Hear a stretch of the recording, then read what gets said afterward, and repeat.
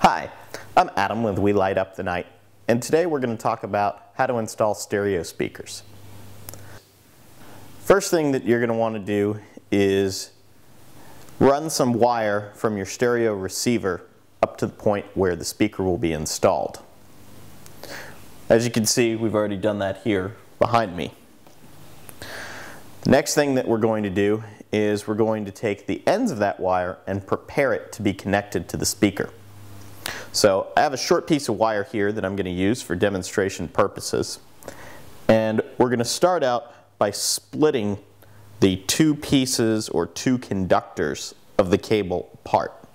And the easiest way to do that is with a set of wire clippers like this.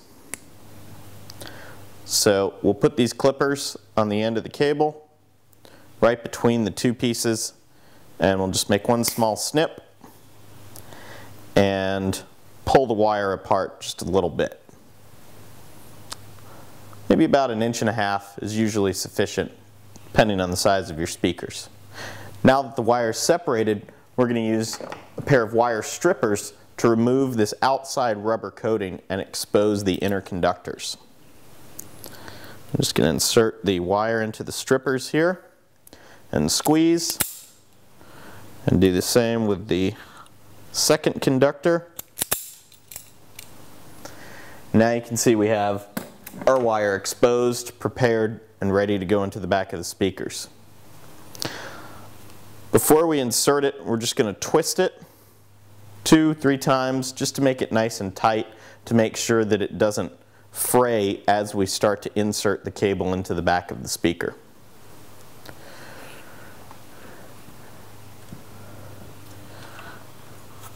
Most speakers are going to have some type of pressure release that will hold the cable in place. As you can see on this speaker, there's a little plastic tab sticking out that I can press down on.